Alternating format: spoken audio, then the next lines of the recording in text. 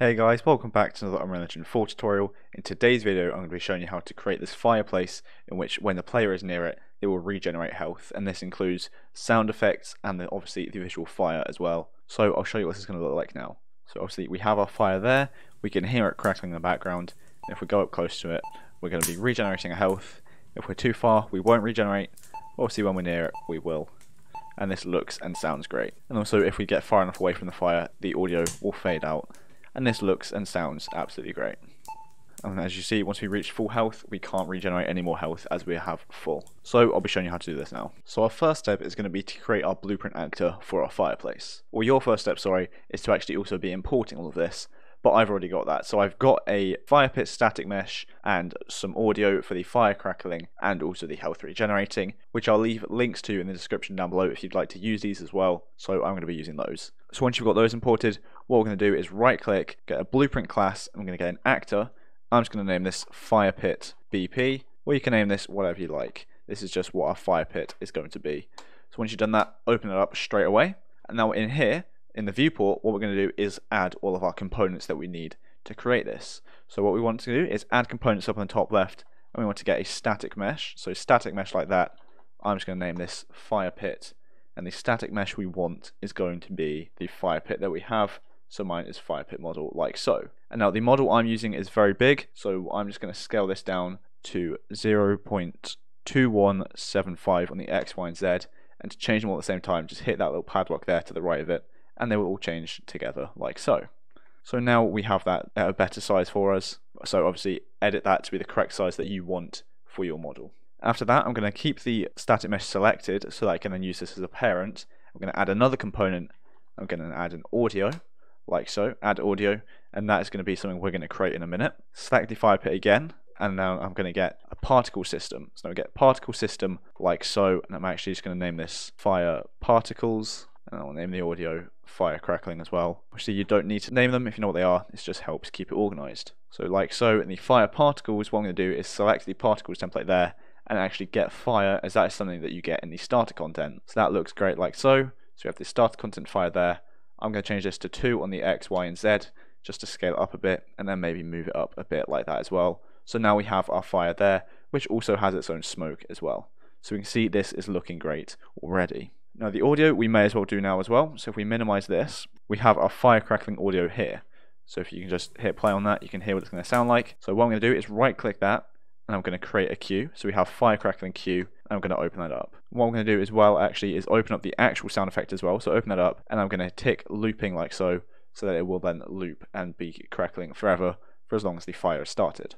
So then go back to the sound cue, and what I'm going to do is scroll down until we get override attenuation, and just tick that like so. And then what I'm going to do is just minimize this a little bit. And then this means we can change how big the inner radius and outer radius is here, which is how far we're going to be able to hear it from. So if I go back to the fire pit BP and put this audio into the sound there, so select the audio and put sound in there, now we have that there. I'm just going to move that to be in the middle of the fire. Then go back to the sound cue and just minimize this a little bit like that, so we can still see everything, but we also need to be able to see the viewport here. And what we're going to change is the inner radius there and the fall off distance, which like I said is where you can hear it from. So what I'm going to do is just actually place in the fire pit in here, and so this is so I can see where the audio is. Or if you can't see it like that, what we're going to do is just actually drag in the cue as well. So we're dragging the sound cue, now we can see it like that. So sometimes it doesn't load on the blueprint straight away, so just do this instead. Then we're going to do the exact same thing, so get it up like that, and then we can just change the sphere like this. So this sphere here is where you're going to be able to hear it full volume. This sphere here is where it will be a bit quieter and fading out. So I'm going to change the fall off distance down to be a bit lower like that. So I reckon that is good distance like so. Might just increase it a bit. So in here, you're able to hear the fire at full volume, and here it will be fading out a bit. So I think that looks good, like so. So I can just get rid of that sound cue there as we have it in the fireplace, and now that's good. So I'm going to save and close that. And then one final thing we need to do in this viewport here is add another component, and we're going to add a box collision. And this is going to be where the player has to be standing in order to be able to regenerate health. So they have to be close enough to the fireplace. So what I'm going to do is just scale this up a little bit to make it nice and big for me. So I think that's going to be good for me. 4.75 on the X and Y, and then just increase it on the Z a bit as well. I think that's going to be good. Again, you can see how big this is in game when you place it in. So I think maybe a little bit bigger, and that will be good for me. So yeah, I think that's good. So I'm going to save that like so, and then go straight over to the event graph here. What I'm going to do is just delete these 3 events here. I'm going to right click on the box collision, add event, add on component begin overlap, and then do that again, right click on the box collision, add event, add on component end overlap. The other actor out of these is going to be going to your character. So for me that's third person character, but it's going to be third, first, or whatever you've named it, and this is because this is what we want the character to be. So we want the third person character to be triggering this. So that's great like that. And after this, what we want to do is create a variable in the bottom left down here. So in the bottom left, we have variables, hit plus variable. What I want this to be called is in range or in range question mark, anything like that. And this is just basically if we're close enough to the fireplace to be able to regenerate it. And this is so we can also then create a loop to regenerate health. So what we want to do is after the event begin overlap, we want to set is in range to true, and out of event end overlap, we want to set it to false, as this is how we're close enough and we're not close enough. Also, if you don't have your health variable, what you can do is open up your third person character with just your character blueprint, add a plus variable down here, and then call it health or whatever you like, and make sure that this is an integer up in the top right up here. Then after this, what we want to do is as third person character from our cast, we're going to get the health. So get health like so. Then out of the health, what we're going to do is get a less than or equal to integer. So the integer of health is less than or equal to, I'm going to set this to 100. But this is essentially just going to be your maximum health. So if you have an integer for max health as well, put that in there, but this is just your value for the maximum amount of health the player can have. Then what we're going to do is hold down B, left click, and get a branch. The condition is that less than or equal to we just made there. And then what we're going to do is actually hold down B, left click, and get another branch, plug that into the in range, and this condition is going to be the is in range. So you can just plug that in there like so. And basically if in range is true, we're going to go after that branch there.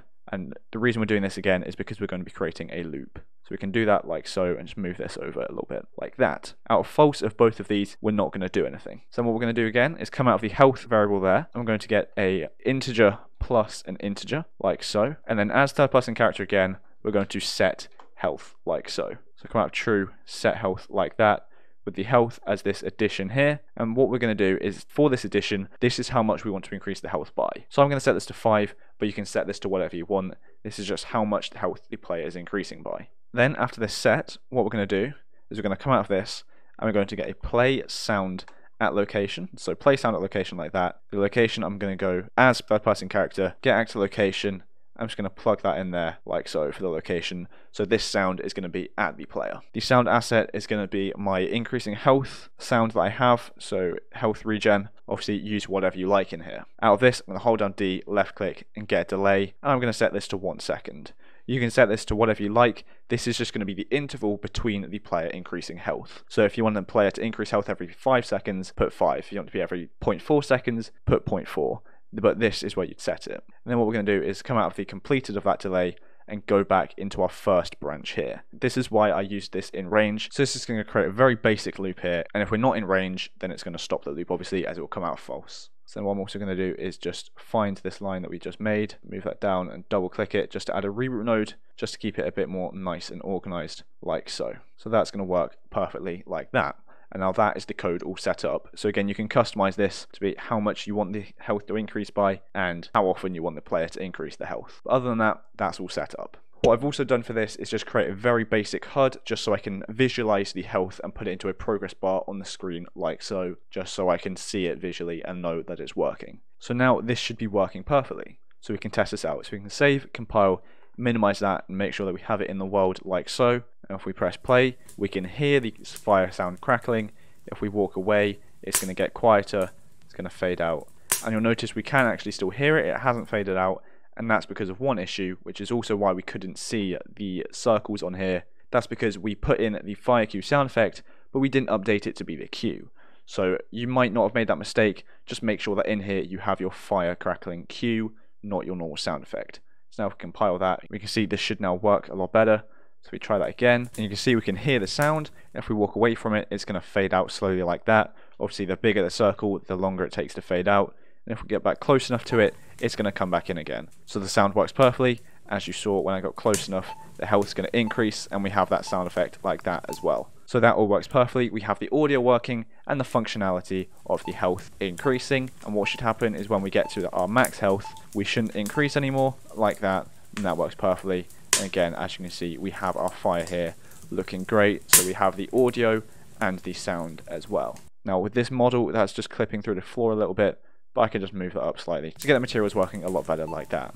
So this just works and sounds great. Now if you want the volume to be quieter, you can obviously mess about with that to get it perfect for you. But this is working great, so we have the functionality of the health increasing and the fire and sounds and everything like that. So I think that'll be it for this video, as we've done everything we've wanted to do.